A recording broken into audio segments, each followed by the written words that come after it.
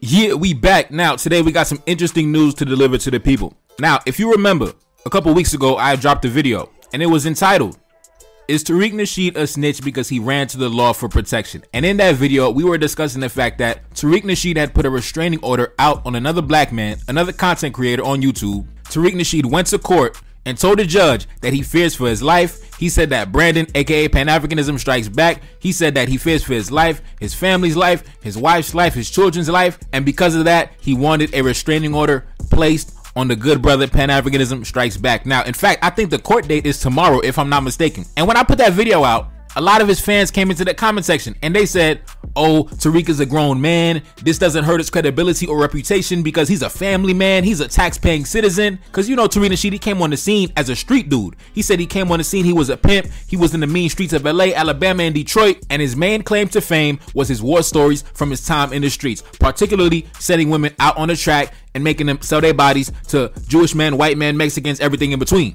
So in that video, I had asked the audience, I had asked the general public, is Tariq Nasheed a snitch because he ran to the law for protection? Because only street dudes abide by the street code. Taxpaying citizens like myself who live on the sidewalk, we don't gotta follow the street code because we were never in the streets. So a guy like me, I could snitch because I'm a taxpaying citizen. I got no misdemeanors, I got no felonies on my record.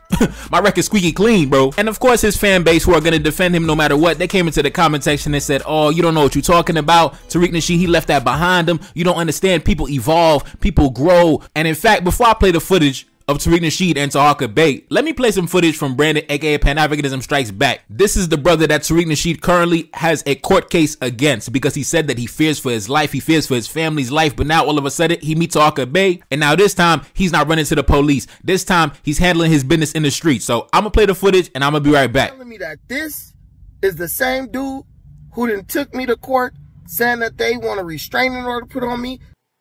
We can get in the boxing ring. We gonna fight. Stop tweeting and come fight.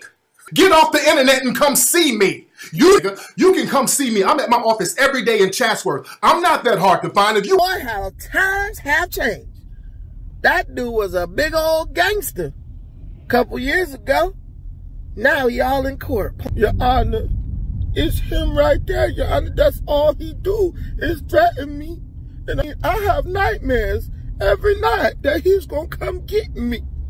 All right, we back. Now, what makes this so hilarious is the fact that the court date, I believe, is scheduled for tomorrow. So Tariq Nasheed about to put his suit on. He about to go down to the courtroom with a security detail tomorrow to stand in front of the judge and snitch like a bitch. But guess what? He's gonna tell you he's a street dude. He saw Taharka Bey and he slapped Taharka Bey. But man, listen, man, I'm tired of these dudes, man. And I didn't even take a look at the comment section yet, but I guarantee all his fan base in the comment section, "Oh man, big boss Tariq, big general Tariq. Oh man, my boss Tariq, crown boss Tariq." The same exact people who were in my comment section a couple weeks ago talking about Tariq Nasheed is not a snitch. He's a tax-paying citizen. He's a family man. He got a wife and kids. He can go to the court because he pays his taxes. And just to be clear, listen, I don't got no problem with going to court. I don't got no problem with filing a lawsuit, doing whatever, because I'm a tax-paying citizen. I live on the sidewalk, so I don't abide by the street code. But you street dudes who live by the street code, when you come out and talk about you running to the court system because you scared for your life and you claim you a street dude, you made your name in the streets and people know you as a guy who always stood on your street connections and your street reputation, man, we gotta call you out. We gotta call you out. And now he's coming back. Now he's doubling back on the street reputation. Now, let me play the video where apparently Taharka Bey went down to the Hidden History convenience store. Taharka Bey went down to the Hidden History post office. Now, I don't know what Taharka Bey was doing down there. Listen, he probably was going to the post office to drop off a package. I told you in the last video, that joint looked like a damn post office, bro. The only thing he did was slap some signs on that joint. He put a little sticker on the door, the same sticker that be on the Caribbean restaurants, and then double back and try to tell you that that was a museum. Now, anyways, man, I'm gonna play the video and I'm gonna be right back, man. Let's go. Yo, that bitch Taharka Bey just came up here to the museum. Shout out to the security up here. Shout out to his brother here. I just slapped the shit out of Taharka Bey. All right? Did you see me slap the shit out of him? Yeah, I did, bro. I just slapped the shit out of Taharka Bey and ran him the fuck up out of here. Yo, that bitch ass nigga Taharka Bey right there.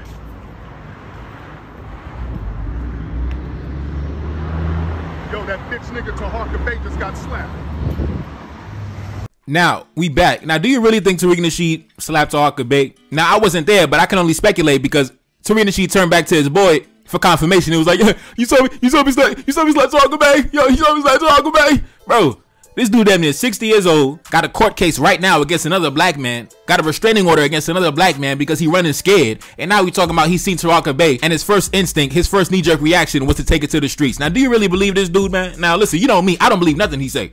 Now, you know me, I don't believe nothing he say. I'm gonna need footage, I'm gonna need a reference, I'm gonna need a second witness, a third witness, and a fourth witness, because the first two witnesses might be Tariq Nasheed supporters, so we don't even trust them either. So it got to be a completely neutral party. Then after that, I need to see the security footage from the surveillance cameras, and then maybe I believe Tariq Nasheed put his hands on Taharka Bay. And why do I not believe that Tariq Nasheed put his hands on Taharka Bay? Because his followers came into my comment section and they told me Tariq Nasheed, he put that behind him. He's not a street dude no more. He said he on the sidewalk with me now. And because he's on the sidewalk with me now, men on the sidewalk, we can go to court against other men. I understand that, but he claims he's a street dude. So I held him to the street standard. I held him to the street code. So as per usual, just like when Tariq Nasheed was a Pan-Africanist and now he's a xenophobe, he's playing double dutch. He's hopscotch and he's going back and forth. One day I'm a street dude, one day I'm on the sidewalk. One day I'm in the streets, one day I'm on the sidewalk. And his fan base, they just go wherever the wind blows. If Tariq Nasheed on the sidewalk, then they support him on the sidewalk. If you're on the street, then they support him on the street. It is what it is, man. It is what it is. Tariq, we don't believe you. We don't believe you, bro. You look washed up. I don't know why you looking into the screen like that, acting like you hard. You're not hard, bro. You're not hard, Tariq. We don't believe you. We don't believe you. Even if we did believe you, we still don't respect you.